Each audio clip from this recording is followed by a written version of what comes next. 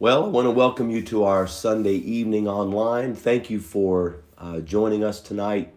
And it's always a blessing to be able to share the Word of God with you. And so, if you're just joining us online tonight, take just a minute and like this or share this. Let others know that we're on live right now. Maybe check in, let us know where you're watching from. And we want to thank you for being a part of our online. Many of you are watching on applications where you can't do that, and I certainly understand that, but let others know. Maybe send out a text, let people know that you're watching, and I know that it'll encourage others. And we want others to join us on our Sunday night online. Want to thank you for being faithful this morning. Many of you were in your place this Sunday morning, and what a wonderful service that we had. My voice is still a little bit hoarse from today. I've been under the weather some this week, and I want to thank everybody who's prayed for me. It's been a number of years since I've been sick, but I came down with it this week, and it was really an unusual week. It was a sore throat on Tuesday. I felt pretty decent on Wednesday with no sore throat, and then Thursday and Friday, I really went downhill.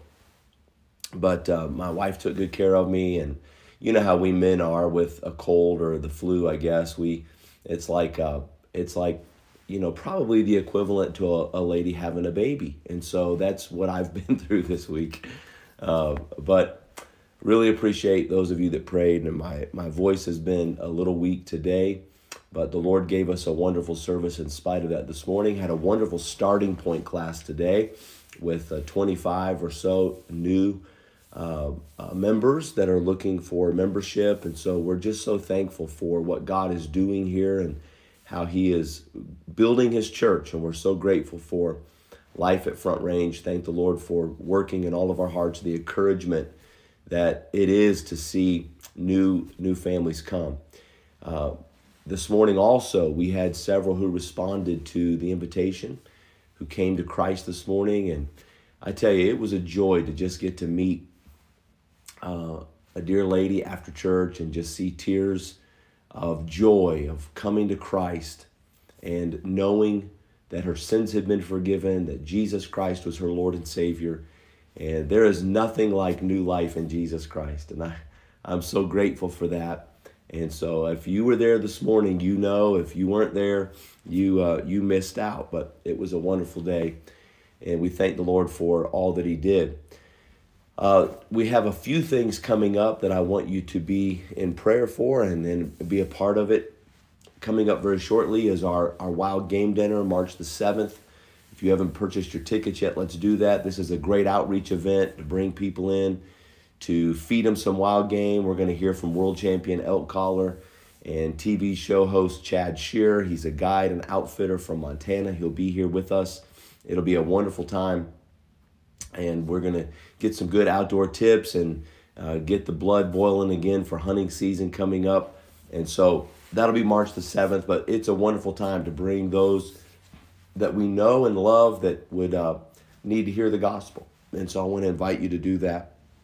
March the 7th, you can buy your tickets online or through our My Church Center app, and you can do that even today.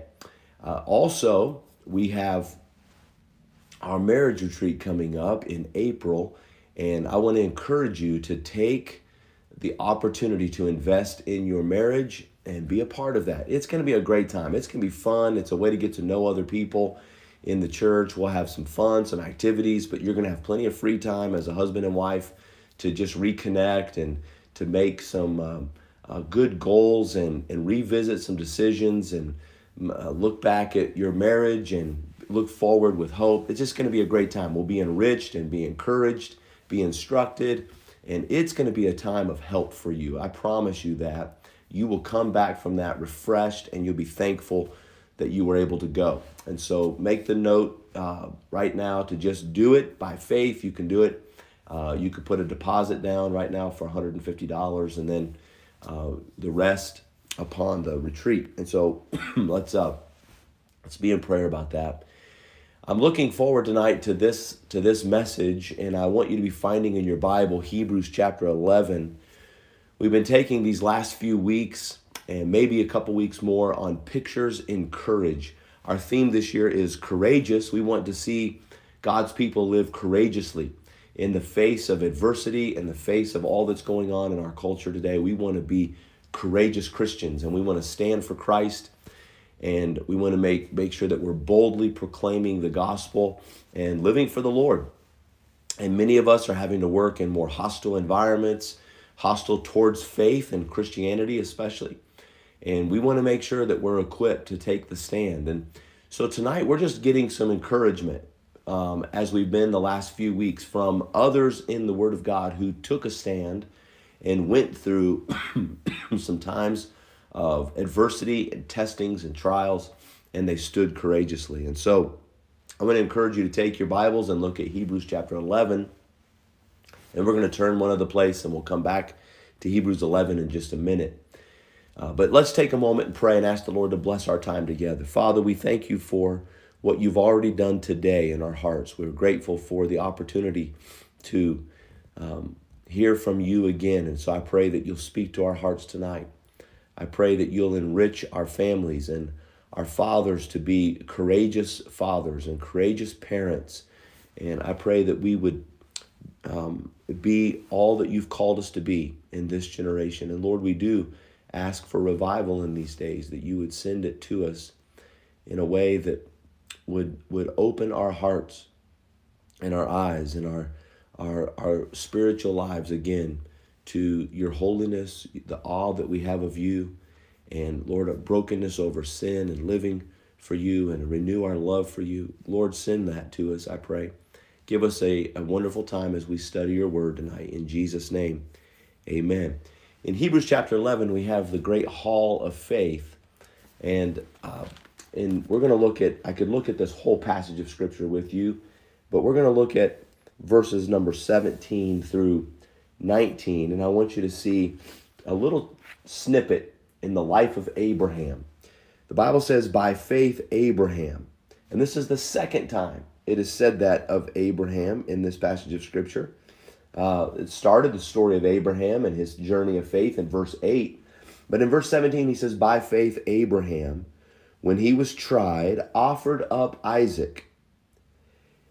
And he that had received the promises offered up his only begotten son, of whom it was said that in Isaac shall thy seed be called, accounting that God was able to raise him up even from the dead, from whence also he received him in a figure. This is a passage of scripture that is the New Testament commentary on what happened in the Old Testament in the life of Abraham. And I want to point out a very important word in this, because this brings us really, in the whole life of Abraham, there were many acts of faithful courage that Abraham had. When Abraham left the Ur of Chaldees, when Abraham journeyed with God into the wilderness, not knowing where he was going, when Abraham waited on God and trusted God many times during famines and difficulties, when Lot was carried away into Sodom and Gomorrah, Abraham courageously followed God.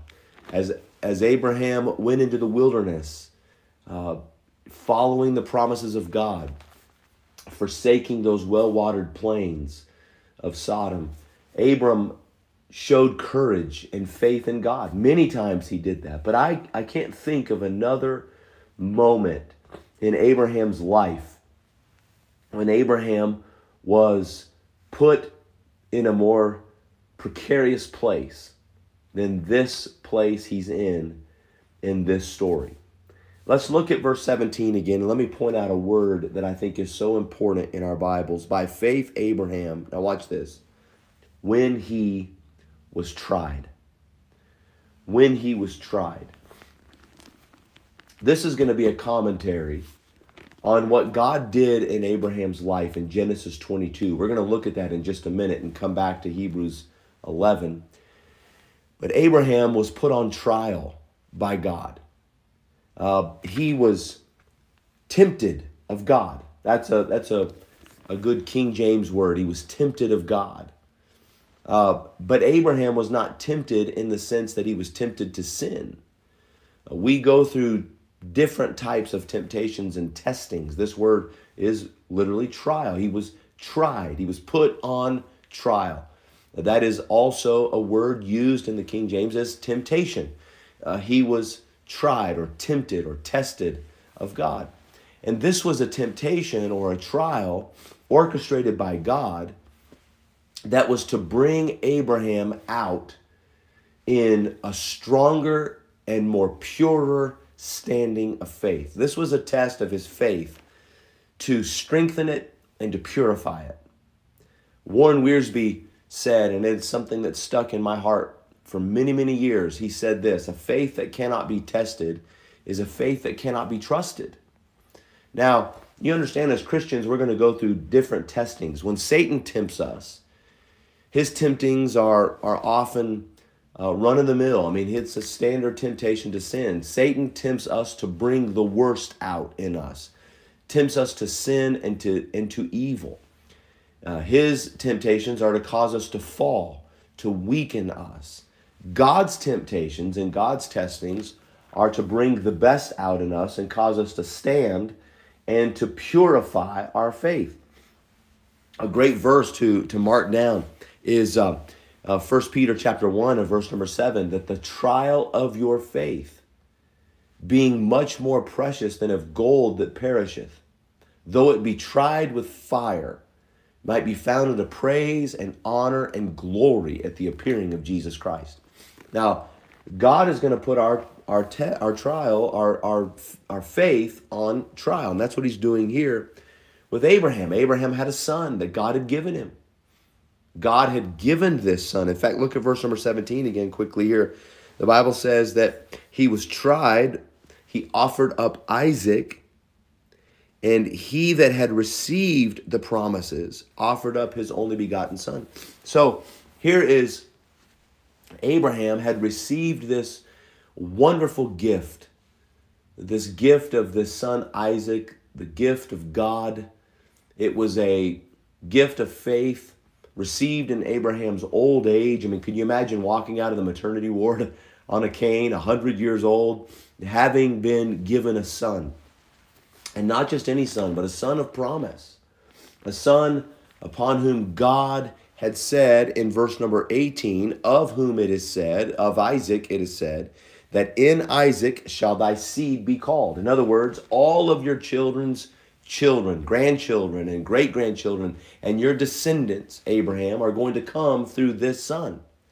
So this is not just a son, this is a son of generations of sons that you will father in this one son. I mean, this is a gift that God has given to Abraham.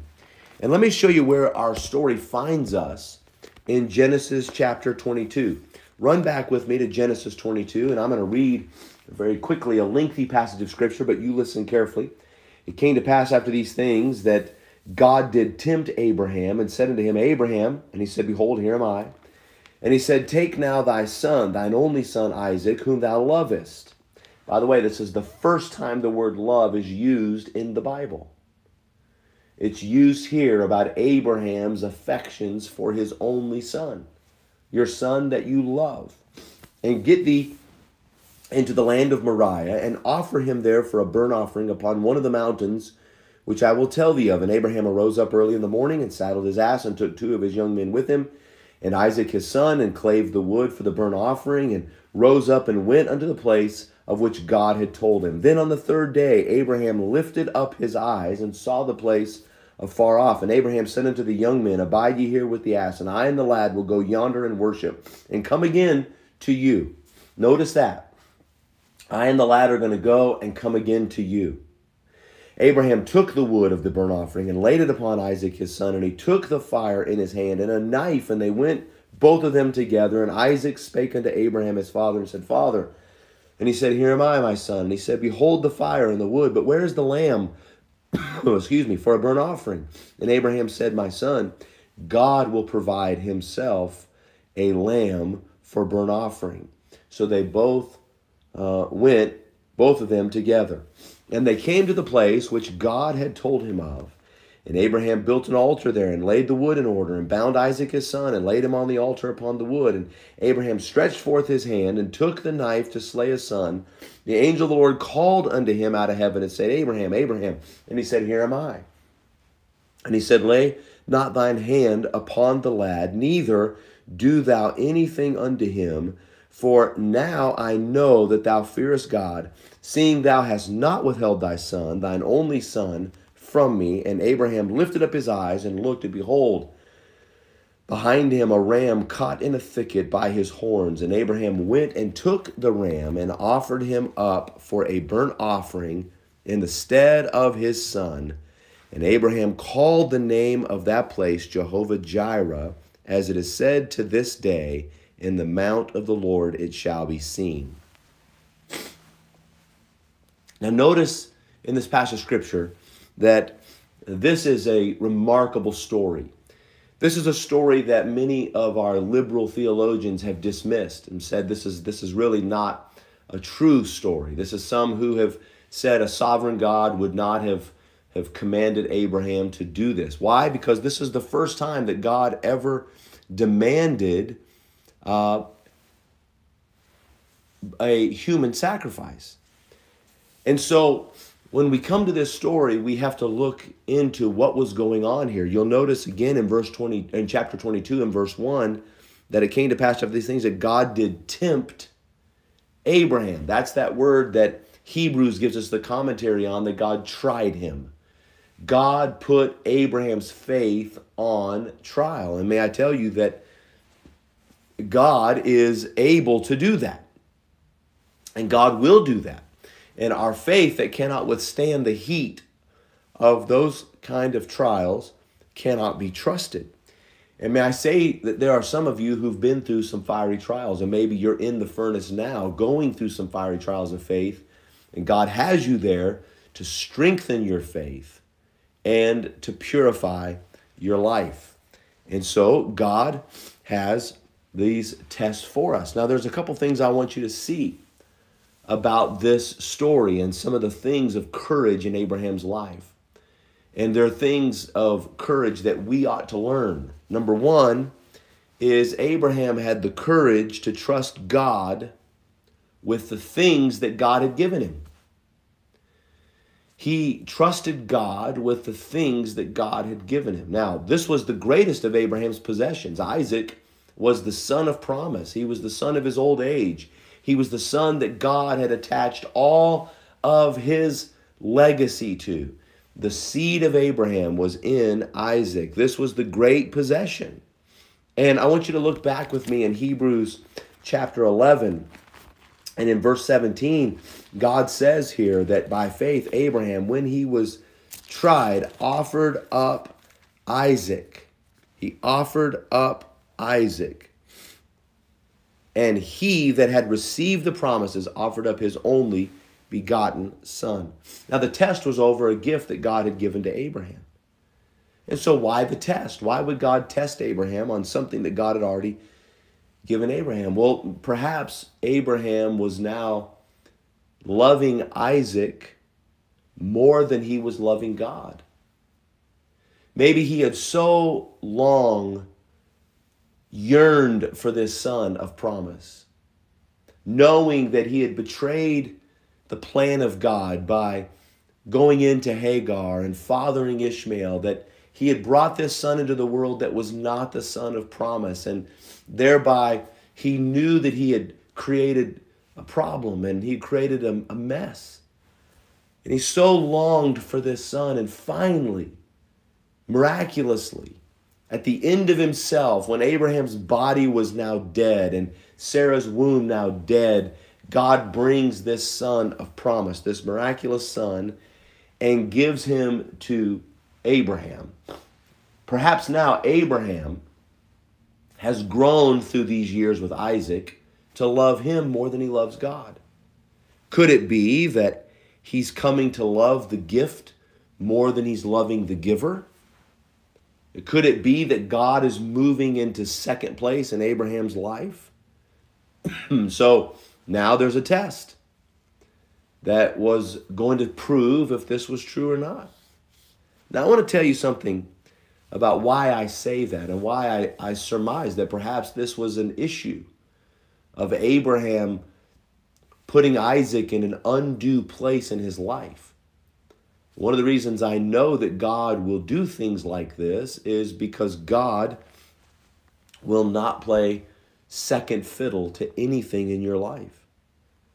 Many people will say, well, let's just give God a place in our life. Give Jesus a place in your life. Listen, he doesn't want a place in your life.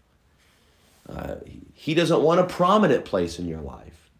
Some say, well, listen, I'll have my life and I'll speak of Jesus often and I'll give him a place of prominence. He doesn't want a place of prominence. He wants preeminence. That in all things he might be preeminent. Now, he's not a part-time God.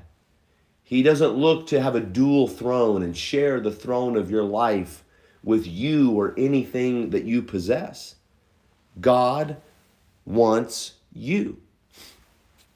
And this is a great question, and this is a very sobering question, but do you love the Lord supremely? With all your heart, with all your might, with all your strength, with all your soul? You see, we have to be very careful about the blessings that God gives us, that those blessings do not become cursings. Now you have to remember, God is going to work all of this out for his good. This is an act of faith. Remember, when Satan tests us and tempts us, he tempts us to cause us to fall, to bring out the worst. When God tests us, it's always to bring out the best. So when we see this story in hindsight, we see a glorious picture of God, the Father, and his Son, Jesus, and Mount Calvary. We see all of that. But you have to remember that Abraham couldn't see that as clearly as we can see it looking back. Abraham was having to courageously trust God with the things that God had given him. God had given him this son. This son had all of Abraham's future hopes and covenants with him. And so now Abraham perhaps has elevated him to a place that his blessing is becoming a cursing. You say, is that really possible? Yeah, write this verse down. Malachi chapter 2 and verse 2. Malachi 2 and verse 2, the Bible says, God speaking to Israel, he says to Israel, but if ye will not hear me, and if ye will not lay it to heart to give glory unto my name. Now listen to this. Israel, if you will not hear me, if you will not lay it to heart to give glory to my name, saith the Lord of hosts, I will even send a curse upon you. Now listen to this next phrase. And I will curse your blessings. Israel, if you don't hear me, and if you don't lay to heart to give me glory, I'm going to take all the blessings that I've given you, and your blessings are going to become your cursings. Can I tell you that blessings can become cursings? God goes on to say, yea, I have cursed them already, because you do not lay it to heart. In other words, you're not listening to me, and you're not using the blessings that I've given you to glorify me. Therefore, your blessings will become a cursing. I've seen this happen many times. We're watching this in America. America, this God-blessed America, is becoming a curse in this world. Our blessings are becoming our cursings. Our freedoms are being turned on our own heads. The freedoms that we have had to be able to worship God, we're using to worship ourselves. And God knows whatever else we want to worship, we're using these things as horrible, horrible curses. What should be blessings. God is allowing these blessings to be turned to cursings because we've turned away from Almighty God. We've not glorified God. We were not thankful. We didn't glorify him as God. We worshiped the creature more than the creator. We were turned over to unclean desires, and went after uncleanness, and God gave us over to uncleanness and eventually over to a reprobate mind and then to destruction. That's the course that we've been on for a number of decades now. And you can clearly see, if your spiritual eyes are working, you can clearly see that our blessings have become cursings. God is simply saying, I'm not going to take second place to anybody. And your economy didn't make these blessings. Your ingenuity didn't make these blessings. Your politicians didn't give you these blessings. Your founding fathers didn't give you these blessings. They gave you mechanisms to preserve these blessings and to listen to me, but they didn't give them to you. These things came from God, and now you're not listening to me, and you're not hearkening to me, and you're not using my blessings that I've given you to glorify me. That's why I gave them to you, that all the world may know that there's a God in heaven. But now you have dethroned me and enthroned yourself, and the blessing has become entitlement, and that entitlement is your curse and will be your detriment. This is where we are. And this is why God was testing Abraham. He didn't want Abraham to devolve. That's the human course. That is the depraved heart's course. And so God was testing Abraham. God knew that Abraham loved Isaac, and God wanted Abraham to love Isaac. But can I tell you, Abraham could not love Isaac the way he should until Abraham loved God the way he must. You see, God wants to be first. Remember when Peter was standing on the shore after the resurrection of Jesus Christ? He had gone fishing. He heard the stranger from the shoreline tell him to cast the net on the other side of the boat. He took a great catch of fish. Remember, he drew them in. The boat was sinking. He brought them to shore, and there was this great catch of fish. You remember that? And Jesus stood there, already having fish on the fire. Come and dine, my children, come and dine. Hey, Simon, Simon, lovest thou me more than these? Now, some think that Jesus was saying, Simon, do you love me more than these disciples love me? And that's not what he was asking. Our love is not in competition with one another. He was not pitting his disciples against one another as to who could love him most. He was saying to Peter, Peter, do you love me more than you love these fish and these nets and these boats and these friends? Do I have a place of preeminence and supreme love in your life? The test of faith is not primarily between love and hate, but between two loves. Those things that we love dearly and those things that we must love supremely. Listen, as a husband, I am called to love my wife, but I cannot love her as I ought until I love him as I must. I'm called to love my children, but I cannot love my children as I ought if I do not love the Lord as I must. When I love him with all my heart, I will love them best. I hope you understand tonight that what God was doing in Abraham's life was a test of faith. I'm not just being trite here or trying to make a play on words. I'm giving you an understanding here that God has given us things, and we have to have the courage to love God more than the things that he has given to us. Oftentimes, the children that are in heritage of the Lord, we begin to love them more than we love him. And then when we love them, we love God less than we love them, we make very poor decisions about what to do for them out of a love that's out of whack. That love is not the best love because we don't have God as our first love. And so this is where God is testing Abraham. Second, and I've got to hurry, Abraham not only had the courage to trust God with the things that God had given him. Number two, he had courage to trust God with the purpose God had made him for.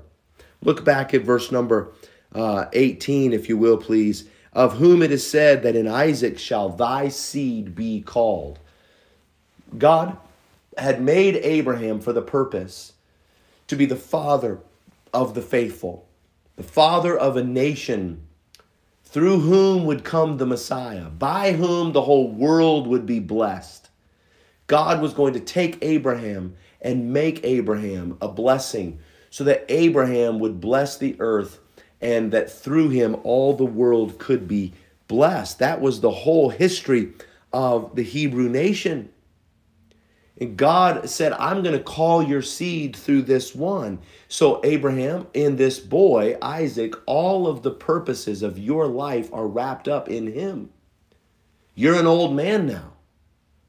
And all of your purpose is wrapped up in this young man. And God says, and I want you to put him to death. That's what I want you to do. All of your descendancy is in this boy. Now put him to death. And that doesn't make sense. It didn't make sense then. It doesn't make sense now. This is why it takes courage to trust God with his divine purposes. Because it doesn't often make sense. You see, and this is what faith is all about. Faith is primarily not believing God in spite of the evidence. Abraham had the evidence. His son was there. He remembered the covenant. God had made this covenant, had promised his son, and now, miraculously, a 90-year-old woman has birthed this boy. Abraham had the evidence, and believing God is not believing in spite of the evidence. It's obeying God in spite of the consequence. This is where the courage of faith is rooted. Am I going to believe God even though it's going to cost? See, obedience is the greatest proof of our trust and of our faith. The songwriter wrote it right when they said, trust and obey, for there's no other way to be happy in Jesus but to trust and obey. It's a courageous faith that obeys God when it cannot understand. God had told him what to do. And Abraham was not able to comprehend God's end purpose, but he knew that he was not going to have to put God on trial. God was not the one on trial here. Abraham's faith was on trial. Abraham had the kind of obedience that we all must have. It was not a blind obedience. Abraham had an informed obedience. Abraham didn't take from this message the idea that you need to go out and just sacrifice something in order to please God. We are not called to be foolish. Abraham was sacrificing something that God had informed him to sacrifice. He was in tune with God. God told him exactly what to do. Abraham knew that this is what the Lord wanted. And sometimes Christians are trying to do things God doesn't want them to do. And we're trying to get God to bless it. We talked about that a little bit this morning, but we need to hear from the Lord and then be obedient in that. When you obey, make sure that it's the voice of the Lord you're obeying. Abraham was intentional in his obedience. He paid attention. He did exactly what God told him to do. He rose up early in the morning. He went straight to where he was supposed to go. He did not delay. Not only that, but he was immediate in his obedience. He was obeying God the moment that God asked. He did not procrastinate. Procrastination is just another form of disobedience. He said, God, you've told me what to do. I'm going to do it. And real obedience is immediate obedience. And so I want to give you this very quickly. Abraham had the courage to trust God with things that God had given to him. He had the courage to trust God with the purposes that God had for him. And then the third thing I want to give you is this. He had the courage to trust God at his word. To take God at his word. Look with me in verse number 19. Accounting That's the word reckon, accounting that God was able to raise him up even from the dead, from whence he also received him in a figure. Abraham had already learned that God was the God of the impossible. Abraham had already learned that God could take a 100-year-old man and a 90-year-old woman and bring a baby into this world. God could do the miraculous. Abraham had seen God do it. He knew that he could trust God to do the impossible. Abraham had already seen it. And Abraham knew that God had already put his word on this boy, that this was going to be the son of promise. This was the son in whom the seed would be called. This was the one. This is the one. This is the son that I've given to you, and in him are all the nations. And so Abraham had to make a choice. Am I going to have the courage to take God at his word and trust God with what God has told me and what God has promised me? God is telling me to do something that looks as though it goes against what God has promised me, but I am going to count God's word to be faithful. And I'm going to trust God at his word, and I'm going to give God what he's asking for. And what God is simply saying is this: Abraham, if you love it, let it go. And if it's yours, you'll get it back. And if not, you'll be saved from a fate worse than death and all that holds. And so what was he saying? It's exactly what Jesus said. Jesus said, if you love your life, lose it. If you want to lose your life for my sake and for the gospel, you'll find it. But if you find your life or you save your life, you will lose it. You know, little children, I don't know if they say it today, but when I was a kid, little children would say things like this: finders keepers, losers weepers. And maybe you said that.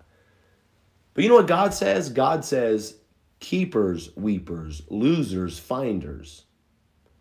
Those who keep their lives lose it. Those who lose their lives find it. Verse number 19, Abraham was accounting that God was able to raise him up from the dead. Okay, God, I'm going to give you back what you've given me. And I'm putting the purpose that you've called me for back into your hands. And Lord, I'm going to take you at your word, and I'm going to sacrifice the thing that you have given to me. And I'm going to give it back to you, trusting that you will give it back to me. It's very interesting here. He said, I'm accounting this. That word is the word we get the word reckon from. It's an accounting term. It means to calculate. It's the Greek word is where we get our word logistics, or the word logic from. We logic through. Abraham was calculating. Abraham said, okay, God, here, listen. You gave me this boy. I can trust you with him.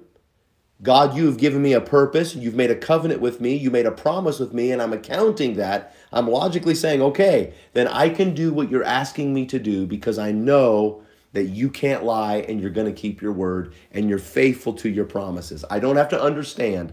All I have to know is that you understand, and I will trust you with that. And in just that moment, when Abraham came to that full realization, he heard the bleating of that ram, and he turned, and there was the ram with its horns caught in a thicket. It was a ram crowned with thorns. And Abraham, the Bible said, Jesus said, Abraham saw my day and was glad. Abraham saw Christ and he was glad. What Abraham teaches us is that you and I as Christians do not live by explanations. We live by promises. That we can trust God even when it doesn't make sense. I can trust God with the first dime of every dollar and know that I will have more at the end than I did before I started. I can't make it make sense. There's not a pencil that can do that math, but God is faithful. And there are times that God has blessed people with possessions, and then they've held on to those possessions, and those very possessions have become their curse. The blessings became the cursing because they didn't give them to the Lord. And here, Abraham is a huge picture of courageously trusting God when we don't understand and saying to God, okay, here it is. You've given this to me. I'm giving it to you. I'm trusting my purposes are to be your purposes. And God, I'm taking you at your word. And I'm going to courageously obey you when everything is on the line, when my faith is in the fire. And he says, you'll come out as gold. What a joy to see it in Abraham's life. And what a help when I'm in the fire to know that God is testing me and God is going to make my faith stronger and purer. Now listen, if you've never seen Jesus' day like Abraham did, if you've never trusted Christ, I want to invite you to come to Christ now. I want you to come to him and pray a prayer like this.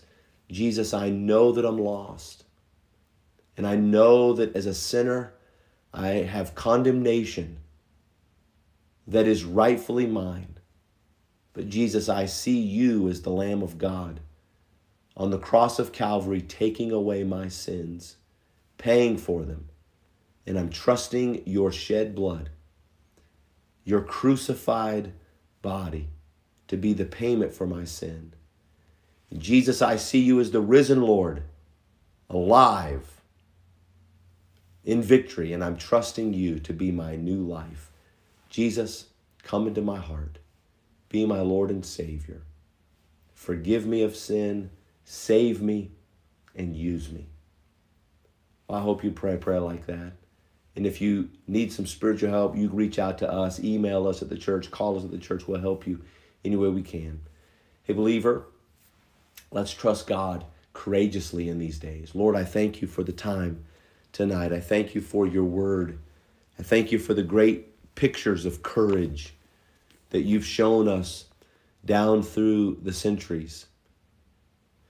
Men and women who were used mightily in faith to show us who you are. Lord, I pray we'll take what we've heard tonight and heed it, believe it, and courageously live it. We pray that you'll bless this time in Jesus' name. Amen. God bless you, church. We'll see you Wednesday night, 7 o'clock. It's going to be a wonderful time. Awana's youth group, Bible study, prayer meeting. We'll see you there.